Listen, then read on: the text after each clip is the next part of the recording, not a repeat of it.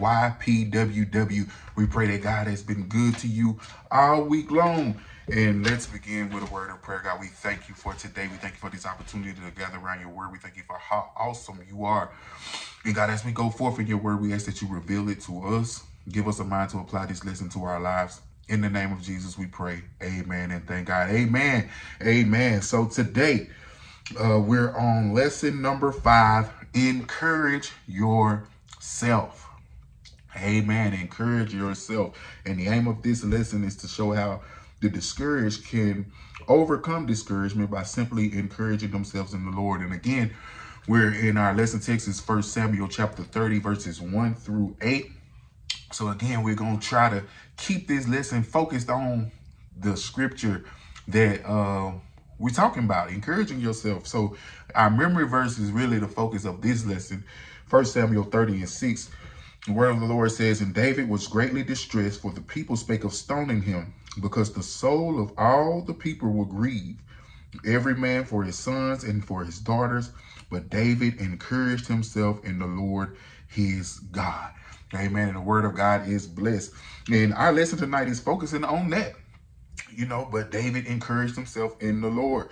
And when you start off this scripture, our memory verse for tonight, it starts off by saying that he was greatly distressed. And when you need to be encouraged, that means discouragement is present. So again, just a quick recap. Remember, David and his men, they just got back to Ziklag, and, they found that their town really was burned to the ground. Wives, children, property, everything gone. They taken captive. And now everything precious and worth value really is taken away from them. And everything that's going on, remember verse 4, a few lessons ago we had, it talks about how David and the people, they wept till they cried till they couldn't cry no more. But then turn around, the people got mad at David. They started talking about stoning him. They were blaming him for what happened. But this is where we started to kind of focus on David. And while studying this lesson, we quote, encourage yourself in the Lord all the time. But that really is easier said than done. So, but it can be done. And David proves that to us. But when you look at David, remember, Samuel had already anointed him. He was already going to be, he was anointed to be king over Israel. So, he was a man after God's own heart. So he was chosen to lead God's people. So you got to start there really to understand how distressed David was, because he knew he was called. He knew he was called to do what he was supposed to be doing. So while he stood there, David, he had to ask the question, like, why is this happening? If God with me, why did this really happen? So, he shows us what a child of God is supposed to do. What does a child of God supposed to do when discouragement comes and make you feel like a failure and you rejected by the people that you care about, and on the flip side, thought cared about you. But what really put this lesson into perspective for me is that, when you say David had nobody to lean on, he didn't have nobody. Jonathan wasn't there. That was his friend, we know, but he ain't nowhere to be found. His parents gone. His wife's been taken. So where can he go for encouragement? So what we got to take note of is that, these people were discouraged. The people were discouraged as well, but they were angry. They looking for somebody to blame. And, we got to make sure we ain't on that side of discouragement. We can choose to respond like they did, and the world will prove it, because that's how they want you to respond. They want you to be angry. They want you to be mad. They want you to be, like we've continued to say, discouraged people, when they really don't know God, really not close to Jesus, they want everybody around them discouraged, want everybody around them mad, want everybody around them upset. So when we respond like that, the world gonna prove it. But that ain't what God's will is for us. But when you respond like they did, ain't nothing gonna really change. So dwelling in that discouragement ain't gonna help. Being angry ain't gonna help. Blaming somebody or something else, that's not gonna help. Even if they had picked up the stones and stoned David and killed him, their situation still was gonna be the same. They was just gonna add more fuel to that discouragement. So that's where David began to set himself apart from the pack. You know, David encouraged himself in the Lord. So how can we encourage ourselves in the Lord? We have to get our strength from God. You know, believe it or not, even though that scene that David was present at looked discouraging, God was still with him. You know, and if David was going to get to the point where God wanted him to be at, then he had to lose some things. He had to lose some people.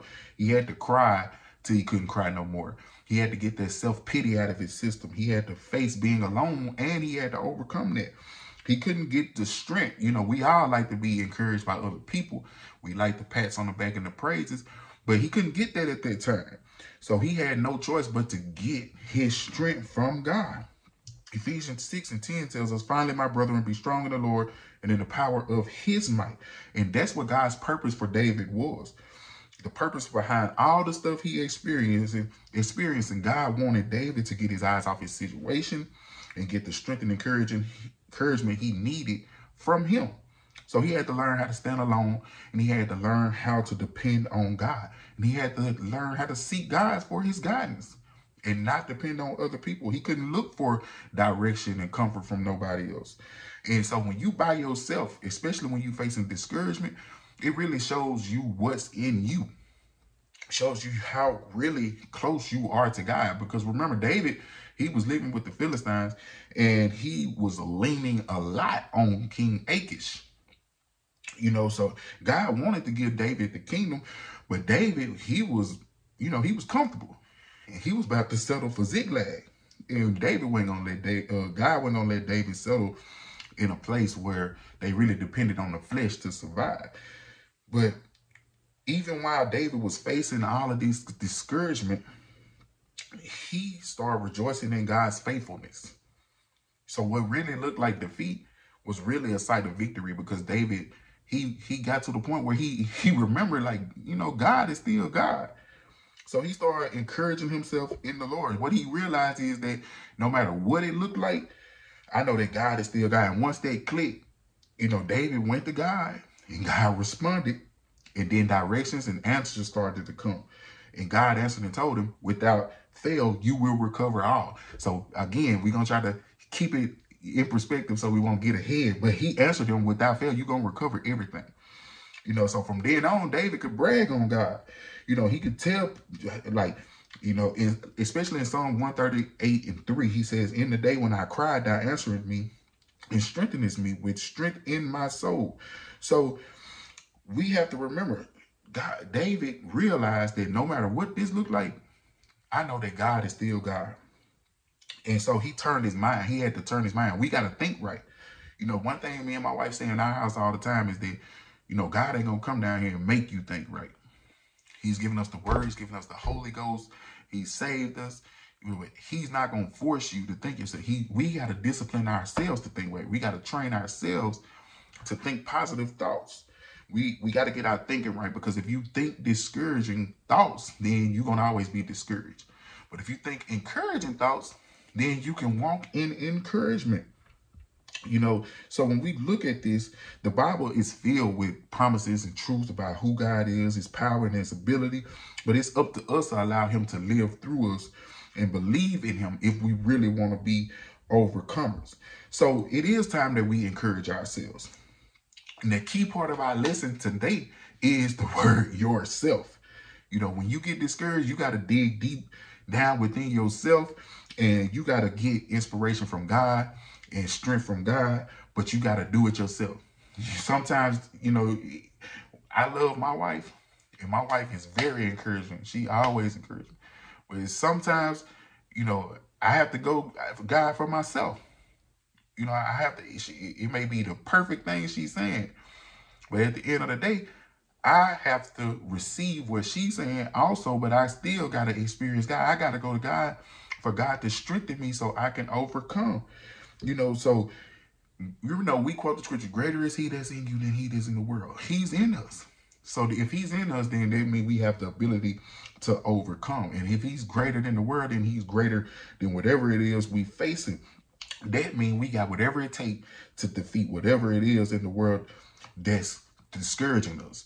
And when you discouraged, you can feel like, you just can't function. You stagnant. You can't be effective. 1 John 2:20, the word of the Lord says, but ye have an unction from the Holy One, and ye know all things. So no matter how discouraged you get in life, you got what it takes to make it. But we can't wait for people to help us do it. Sometimes we get guilty of looking for other people to encourage us. And when nobody else does it, or the people we expecting to come do it don't show up, then we find ourselves more discouraged. But we have to learn to encourage ourselves in the Lord. And David, again, he really didn't have nobody. He didn't have nobody to encourage him. So if David was going to overcome discouragement, he was going to have to do it all by himself. He was going to have to find his way to God so God can strengthen and encourage him so he could get the strength that he needs to go forth in God. So he was going to have to encourage himself in the Lord. And that's exactly what he did. And sometimes that's going to be what we have to do. Sometimes it's going to be situations and times where we're going to have to fast. We're going to have to pray. We're going to have to cut the TV out. We're going to have to surround our house and our circles with worship. So we have to get to the point where we encourage ourselves. When you're encouraged, that means I've gained the strength, the confidence, the hope to continue to go on and do whatever it is that God has given me to do. Amen. So I thank God for this lesson. Amen. And if you need encouraging, remember, God is there. And he's ready to give you the strength and the hope and the passion that you need to continue with him. Amen. So tonight we're going to leave you with question number 6 in the book. Have you ever encouraged yourself? If so, how did you do it? Amen. Let's end with a word of prayer. God, we thank you for tonight. We thank you for your word. We thank you for who you are, God. We thank you for being so great, so kind, so merciful. And God, we pray, God, for everyone that comes across this video. God, we pray, God, that you help them, God. God, that you help us, God. Save the sinner, reclaim the backslider, strengthen the saints everywhere. Oh God, we give you all glory and praise in Jesus' name. Amen. Thank God. We thank you for joining us. We are the Bethel Church of God in Christ, Plaindean, Louisiana. Thank God for our pastor, Pastor Donald Douglas, First Lady Douglas, my own wife. To all of you, if not a subscriber, subscribe to the page. We love you. God bless you. God keep you. And if it's the Lord's will, we'll see you next week.